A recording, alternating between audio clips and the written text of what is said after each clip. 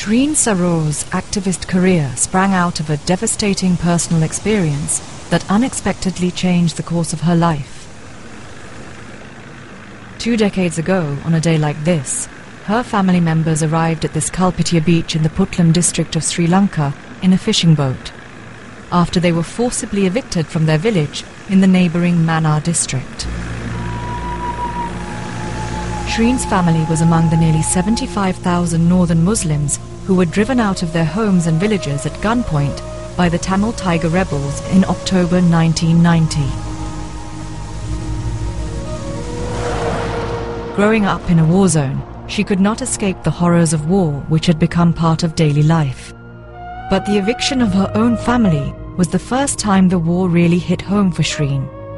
She has converted this personal tragedy into an opportunity to advance the rights and security of women and empower them to become agents of change in a country torn apart by conflict and violence. She was born and raised in Mannar in a multi-ethnic neighbourhood and completed her primary education in a Catholic convent. At the time of her family's forced displacement, however, Shreem was studying for a business administration degree at the University of Colombo. A few years after her graduation, Shreem decided to visit her native village, embarking on a journey of lifelong commitment to social change and justice.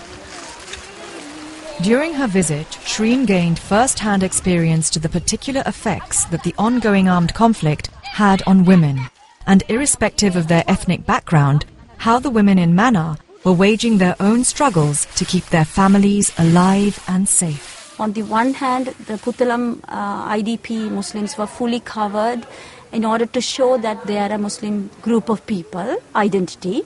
And on the other hand, in Mannar, where the Tamil women were asked to produce for a war. So that's when we realized that there is a need for women to come together as a collective voice to talk about what was happening to them. The group established Mannar Women's Development Federation, MWDF, based on the deeply held belief that every woman in society has rights equivalent to any other human being. To date, MWDF remains the only women's organization in the region that provides integrated support services to women whose lives have been blighted by war, violence and abuse. Currently, MWDF works in over 112 villages in the region. The flagship program run by MWDF is its microcredit loan scheme. The facility has enabled over 7,000 war-affected women to develop and sustain viable economic activities. In addition to microcredits, women are given skill development and management training, allowing them to enhance their capacity to become economically independent. With a 93% success rate for the revolving loan fund, the organization holds the largest microcredit scheme for women in the northern province. MWDF also runs an empowerment center, providing shelter, safety, free legal advice, and income-generating skills to victims of sexual abuse and domestic violence, based on specific programs that support their individual healing processes.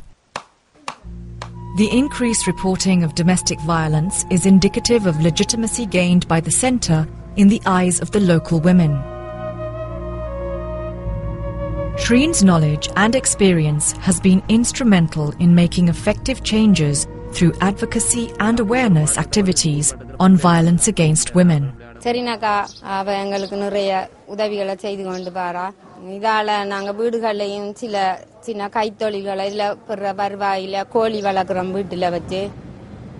2005, Shreem was awarded an Echoing Green Fellowship to build a Tamil Muslim model resettlement village.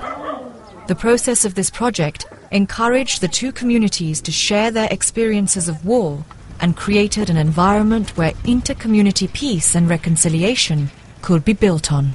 I nominated Shreem for an End Peace Award for many of the reasons that we chose her to be a woman peacemaker at the Institute for Peace and Justice. She was a woman peacemaker in 2004, and We chose her because she is doing innovative work in her country of Sri Lanka, working on the front lines to address the major issues faced by her people, and specifically by women. Her foray into human rights activism began in Puttalam, where a majority of the evicted northern Muslim community has settled. In March 2008, Shreem won the Voice of Courage Award from the Women's Commission for Refugee Women and Children in recognition of her work on behalf of displaced communities.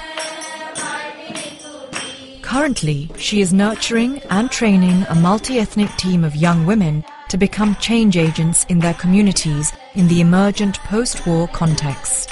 Shreem is very focused on creating the next generation of activists in society, which is something that we don't often find in Sri Lanka, that culture of creating young activists. The concept, peace through development, what I see is if you exclude 50% of the population of this country into the development process, how do we achieve peace? Taking women as part of every step that the government is taking in order to develop this country. It is a must.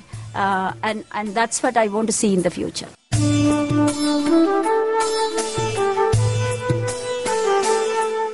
She enjoys iconic status among the women whose lives she has helped change through mentoring, guidance and economic empowerment.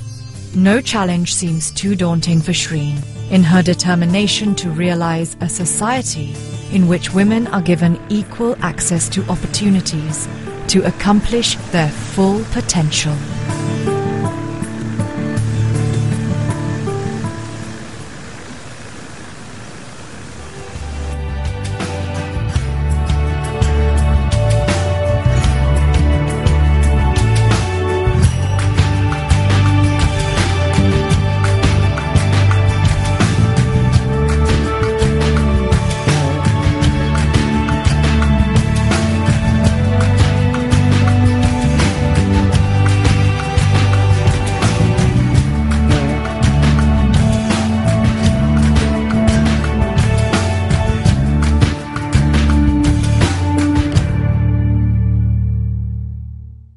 Good evening, ladies and gentlemen, and I'm terribly sorry I can't be there with you all physically, but I'm there with you all in spirit, and thank you very much for the award.